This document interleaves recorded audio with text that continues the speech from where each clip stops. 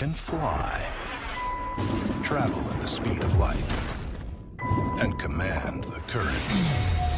They don't need another way to get around. Or do they?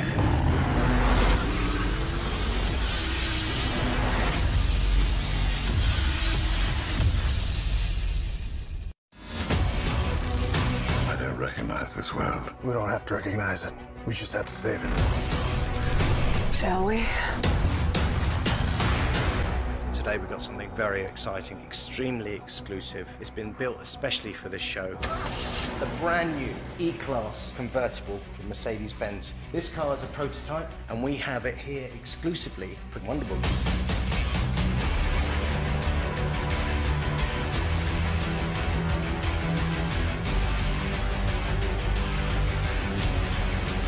In order for us to be able to relate to this movie, we need to have things that we're all familiar with, and who's not familiar with Mercedes, right?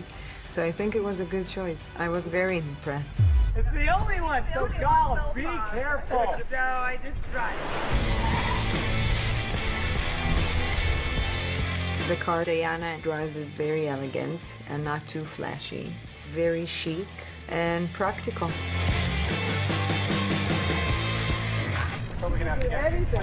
Power. Do I get to keep the car once we're done with it? It's fun. I love driving. Yay! It feels good. What are your superpowers again? I'm rich.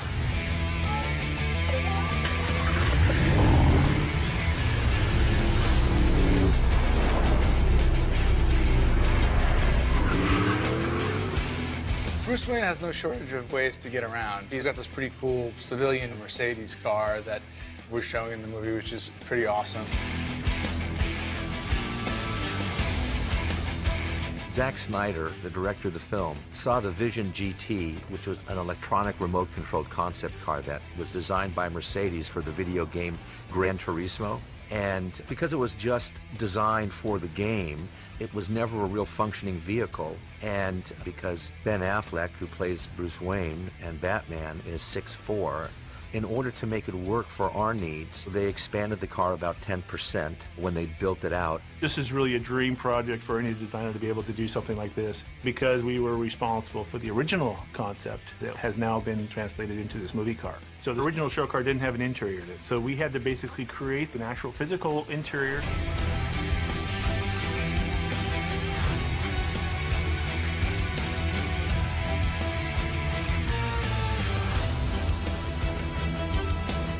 This has got to be one of, if not the coolest Bruce Wayne-related vehicles in the history of man. It's not even a wheel. You can't even call it. They're reinventing the wheel. Steering you.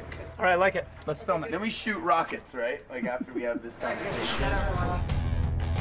To put Bruce Wayne behind the wheel of an experimental prototype vehicle like the VGT, it's a great fit. I think they made it also just especially to look awesome. A lot of people want to take pictures with the car.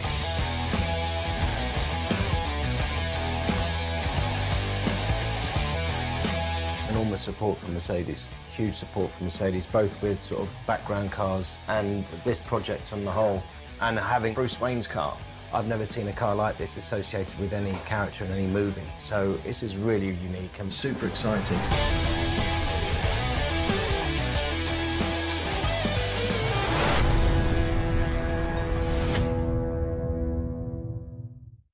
Remember how we first met?